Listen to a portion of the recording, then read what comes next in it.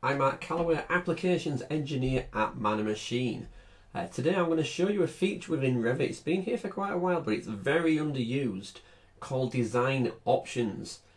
Design Options allow you to have multiple designs in the same space, in the same model, at the same time. So let's show you what we're on about here. So if I go to the Manage tab on the ribbon bar, we have this group here called Design Options. Most of it's grayed out, but we can access this button here called Design Options. It gives you this window.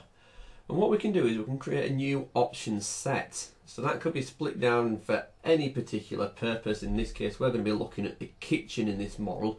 So just to give it a good, sensible name, I'm going to add a new option set. And we're going to call that option set Kitchen. Like so. Okay. And for the kitchen, we can create multiple options. By default, one's always created, but I'm going to add a second option into there. So we've got option 1 and we've got option 2. Again, you can rename these. One of these options is always the primary, and I'll explain that in a second. So let's just go ahead and I'll show you how design options work.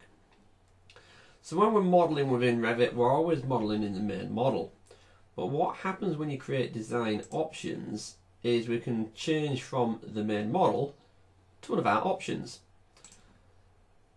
I switch to option 1, the main model's greyed out, but I can still place components in this model. Okay, and if I just go to the Architecture tab and to Components, we're going to place some dining tables. There we go, table dining. And out of the two possible options for this space, maybe for the first design, I'm going to put 2 tables like so. And then what I can do is, if I go back to the Manage tab, if I just go to Main Model, you can see those 2 tables there. I can't select them though, because they're not part of the main model, they're part of an option. So I can see them, but I can't interact with them. If I go to option 2, you can see those tables have disappeared. That's because we can no longer see option 1.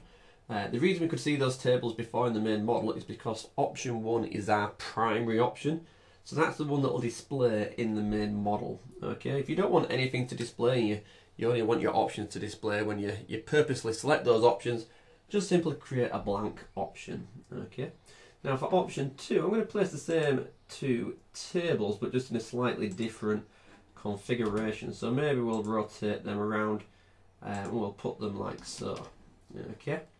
And if I just go back to the Manage tab, back to Main Model, again we can see option 1 because it's our primary option. If I select option 2 and make that our primary, that's the one we're going to see in the Main Model. So we've kind of got 2 designs at the same time in the same space in the same model. Very useful if you want to give your client options or you're not sure which way you're going to go just yet. Okay. Just to show you as well before I do the next little bit, once you're happy with whichever option it is you want to go with, you can select that option, make it primary, okay, and then we can accept the primary. So select the option set, and you can accept primary. Now just be careful because that will delete all your other options, okay, and it will move everything in the primary option into the main model. So be certain that you want to do that. If you think you might possibly want to access the other options in the future, just make it your primary and just don't accept it, okay. But we might want to have these 2 options side by side on a sheet to propose to a client, for example.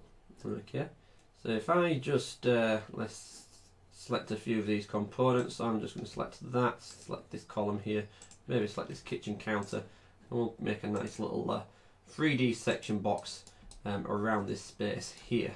I'm just going to let's have a look.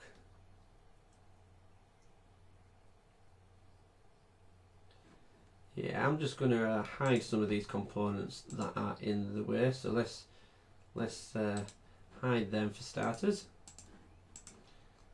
and we'll hide the roof, and the ceiling there. Might be in the floor, on the floor above actually, but there we go.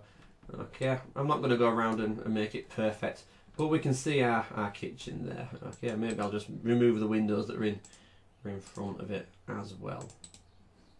Okay, so we've got something that's looking a bit more professional.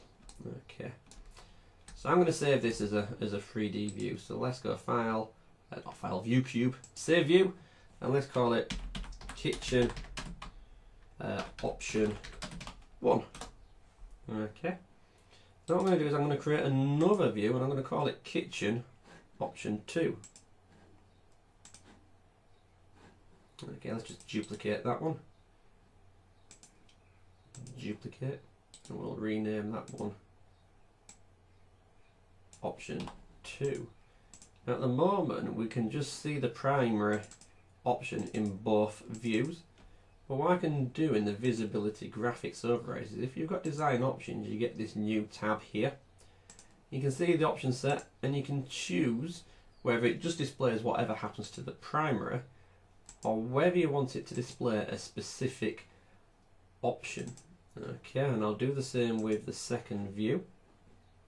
Okay, again to that design options tab. That one's options 2. I've now got two views, one that shows option 1, one that shows option 2. I can go ahead and create a sheet.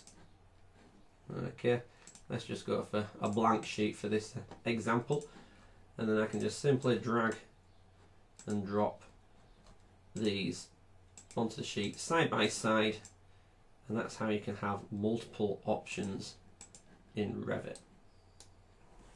Thank you for watching.